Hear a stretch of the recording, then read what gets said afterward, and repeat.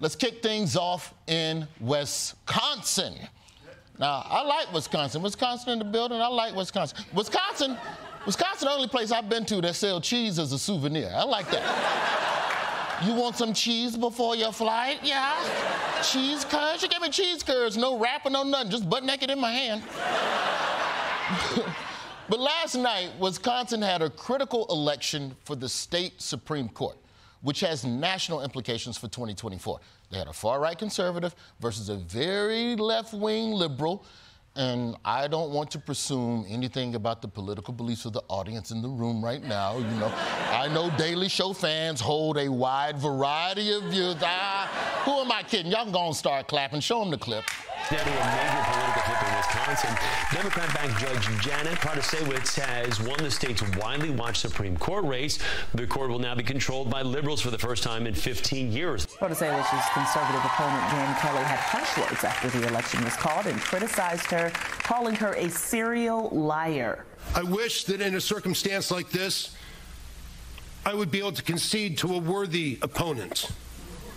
But I do not have a worthy opponent to which I can concede.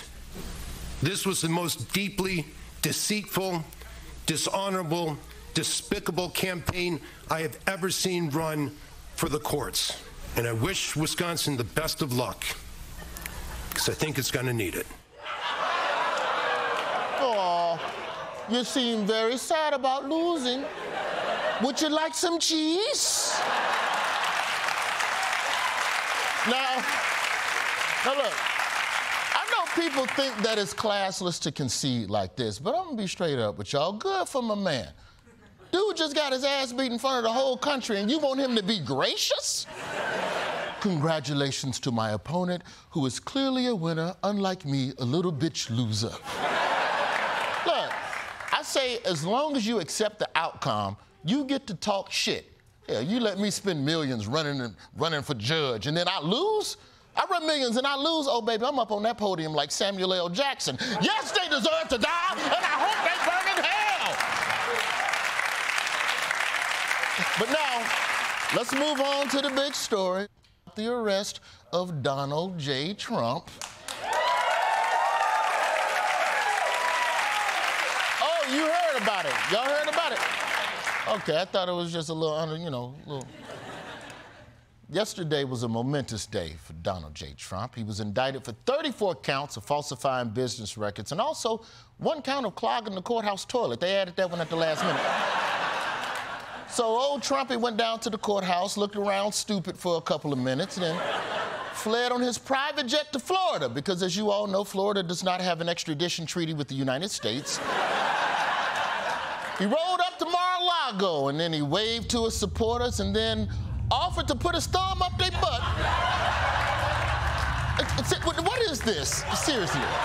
Who adds motion to a thumbs up? It's simple. Just lock the elbow. Trump got to be the first person to add the jerk-off motion to a thumbs up. Thanks so much for coming out. I really appreciate it. Wow. So then, after all of that, it was time for Trump to give his big speech. And sidebar, why are people still going to Trump speeches? Like, I get it, that's your dude, but you know what he gonna say. He said the same thing. Donald Trump is a comedian that ain't changed his act in years. You know what he gonna do. Liberal media be doing this, and Joe Biden and them, they be doing this. Y'all know I ain't lying. Come on now, DJ, kick it. The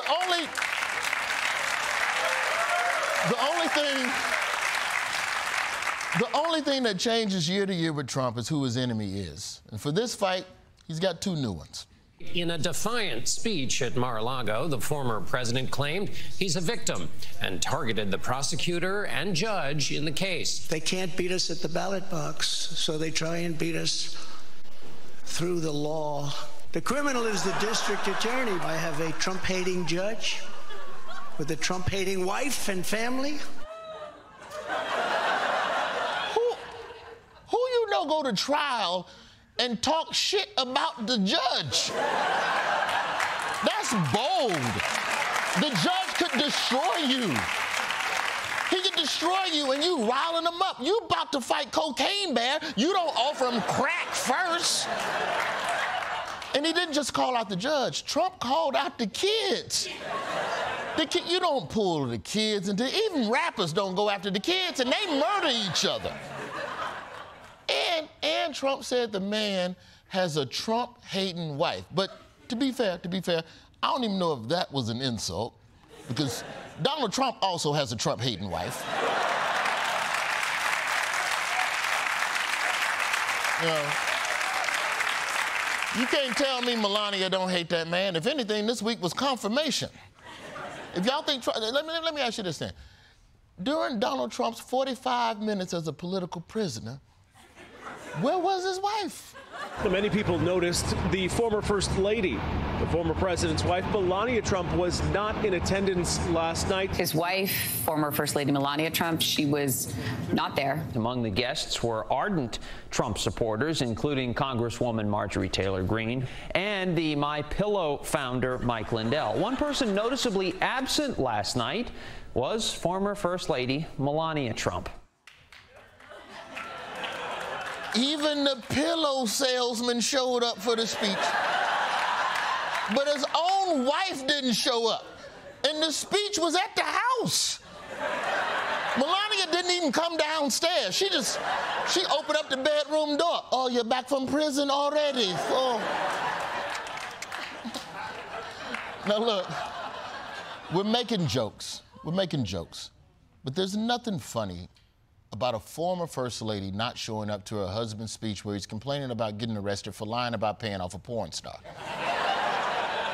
Frankly, I'm concerned about Melania's whereabouts, so we launched a search for her, and that search is being headed by our very own Dulcé Sloan. Dulcé!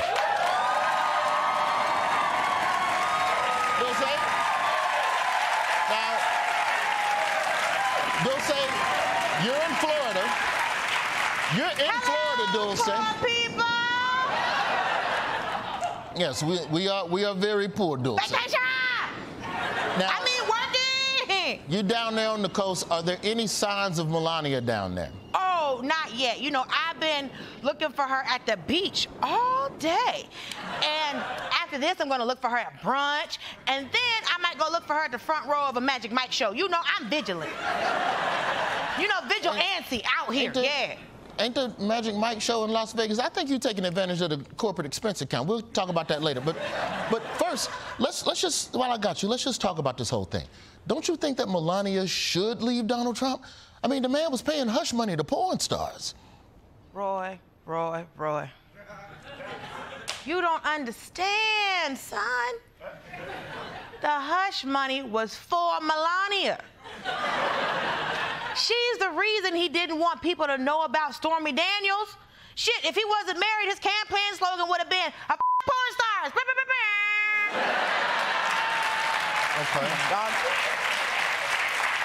Okay. But for Melania, he paid a porn star $130,000. To know a love like that, Okay. You know, I mean, it's kind of romantic for a man to just break bread like that for you. Okay, I got you. So then you think Melania should stay with Donald? No. He cheated on her with a porn star. Come on. I've dumped men for a lot less. I broke up with a guy last week because he left me a voicemail. A voicemail, sir? What year do you think this is?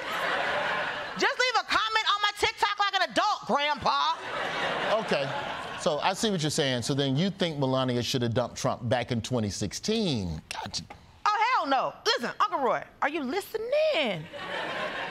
Why would she dump him when he just got elected El Presidente? You cheat on me, you think I'm gonna let some porn star be the first lady? What the hell? No. Nah, bitch, I'm getting a portrait, okay? A real one with paint and shit, okay?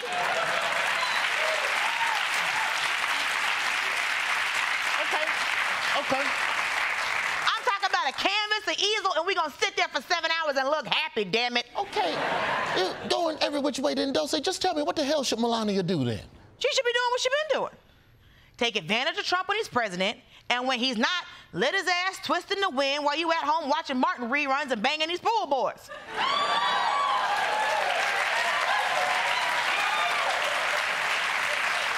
Okay. I mean, she's doing it at Mar-a-Lago right now. Wait, so you know where she is? Well, then why are you running up an expense account on my week? What?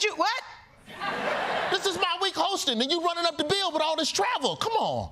Wow, this is how you treat a black woman? That's not how April? No, that's not how I meant it. Black Women's History Month? No. That's not how I meant it. Wow. That's not how I meant it. Wow. That's not how. No. I should be out here with a Telfar bag and Morris chestnut, and you out here trying to act like I'm not doing my job. You know what? I'm gonna get on my jet ski. I ain't got to do with you. I ain't got to do none of this. Where's my jet ski? Dulcé Sloan, everybody.